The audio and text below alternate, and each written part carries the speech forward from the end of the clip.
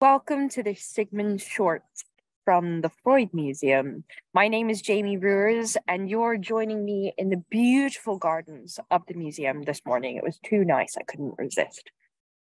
I'm the events manager at the museum, but I'm also an art historian. And if you've heard me talking about sort of art in the past, you probably would have heard me talking about surrealism. But my interest, first and foremost, is the history of Vienna.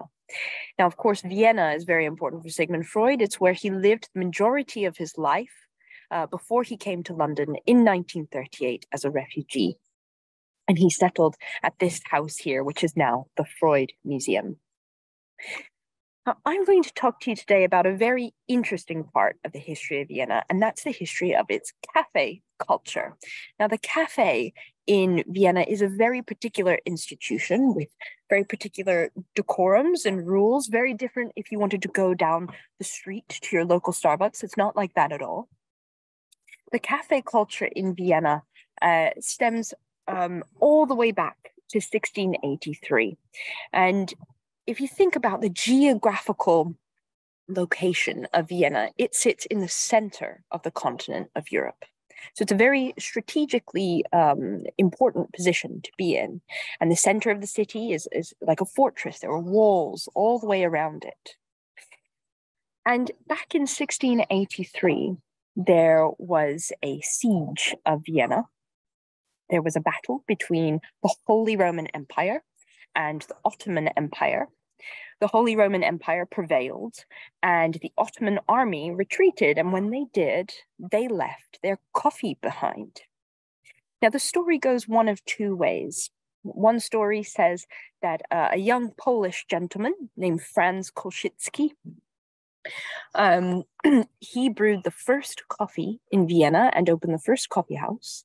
But the flavor was quite strong and bitter, and it wasn't familiar. So he sweetened it with milk and honey. The other story is that a young Armenian gentleman named Johannes Diodato opened the first coffee house, and he would brew coffee that he knew from his home country of Armenia. Now, either way, from this time, from the 1680s, the culture evolved.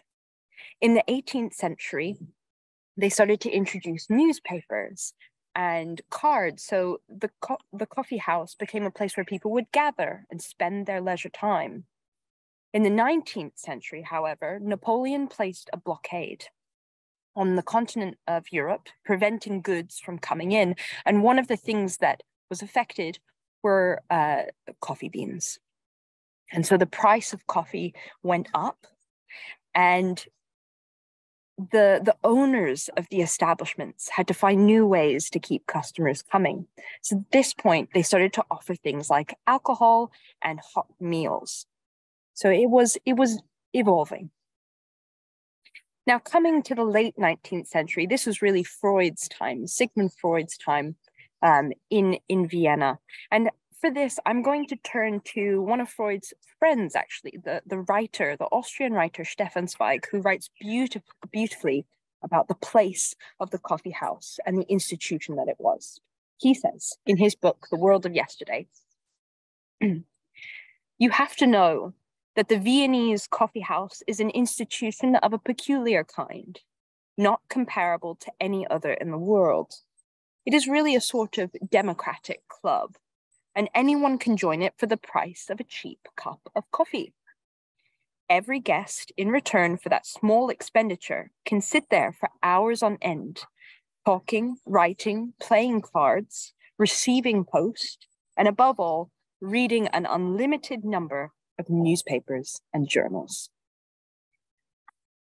So what's really interesting is that Zweig was basically describing this space that was kind of both public and private.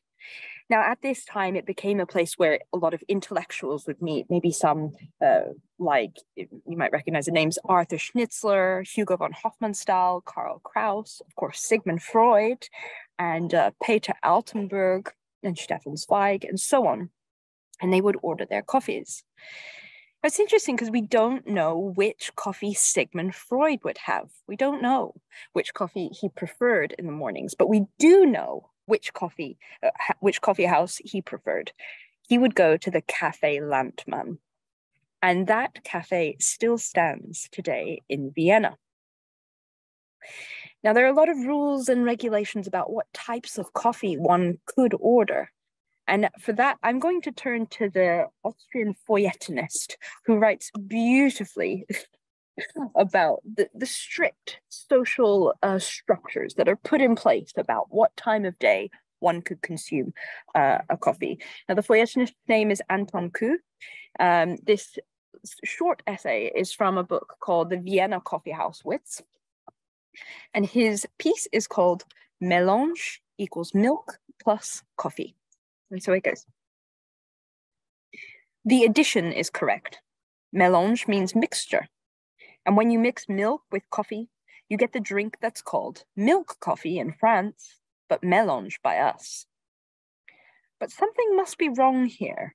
A few days ago, I entered a coffee house at 2 in the afternoon and blindly ordered a mélange. After all, who can keep in mind the intricate schedule for black, white, and mixed coffee? The waiter expressed regrets. After 2, I cannot serve it. Why? Can't you get a coffee here until 3? Yes, black, but a mélange only until 2. And in the morning? Until 10, you can get a mélange. From 10 to 1, only milk, since black is out of the question. From 1 to 2, black, milk, and mélange. But from 2 to 3, just black. No, you can also have milk, a cup of black and a little glass of milk, but both in the same cup. No. That would be a mélange, forbidden. But a person himself can make a mélange from black coffee and milk, can't he? That is not our affair. The authorities permit it only exceptionally. Is that so? Then bring me a mélange. Well, I'm afraid I can't. Just a cup of black and a small container of milk, or perhaps a cup of milk and a small container of black, as you wish. Then bring me a cup of black and a container of milk. Dearie, a mélange for the gentleman at 6. I got milk and coffee and made the appetizing mixture. It tastes better when you do it up yourself. Hail the spirit of the law. It distinguishes between sum and summation, between mélange and milk coffee. The respected customers are kindly requested themselves to figure out the detour. Then thank God, milk, coffee, and mélange are still different things. This miniature picture really belongs under a political rubric. I'm going to end there. I hope you liked this little piece about the history of coffee in Vienna.